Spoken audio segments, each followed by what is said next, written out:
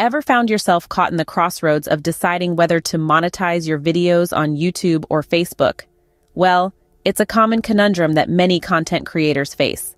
But fret not, because today, we're diving deep into the contrasting features of these two giant platforms.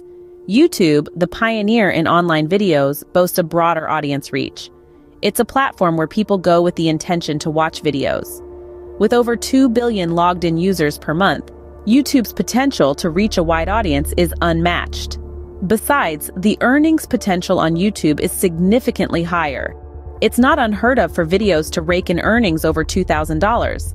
However, it's essential to note that YouTube requires a minimum of 1,000 subscribers and 4,000 hours of watch time to start monetizing your content. On the other hand, we have Facebook, the social media behemoth. While Facebook's primary purpose isn't video consumption, it excels in virality and engagement. It's easier for videos to go viral on Facebook due to its integrated social features. However, the earnings on Facebook generally tend to be lower compared to YouTube. Facebook's monetization requirements are also steeper, demanding 10,000 page likes and 30,000 views. Now let's not forget the data usage. YouTube's data usage is higher than Facebook, which can be a double-edged sword. While it may deter some users with limited data plans, it also means that YouTube boasts higher audience retention rates. People are more likely to watch longer videos on YouTube, which can be a significant advantage for content creators. So, what's the verdict? Well, both platforms have their strengths and weaknesses. If reaching a broad audience and maximizing earnings are your top priorities, YouTube might be the way to go. But if virality and engagement are what you're after, Facebook could be your best bet. But remember, there's no one-size-fits-all solution.